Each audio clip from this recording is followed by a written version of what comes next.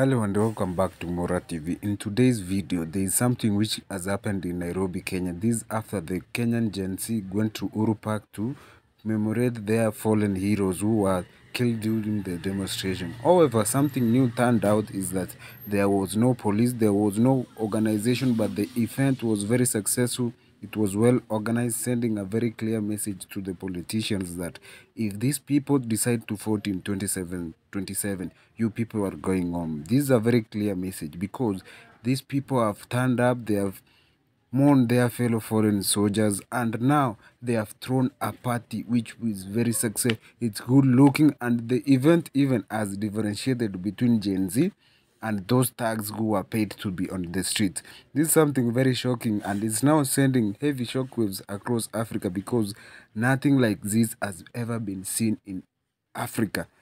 A new revolution is coming, something new is brewing, and mind you, people who don't believe, if you watch the clips, like when they were reading the names of the fallen people, the crowd was responding with a chant that Ruto must go. This is a very clear message to Ruto that things are not good on your side. These things are not good.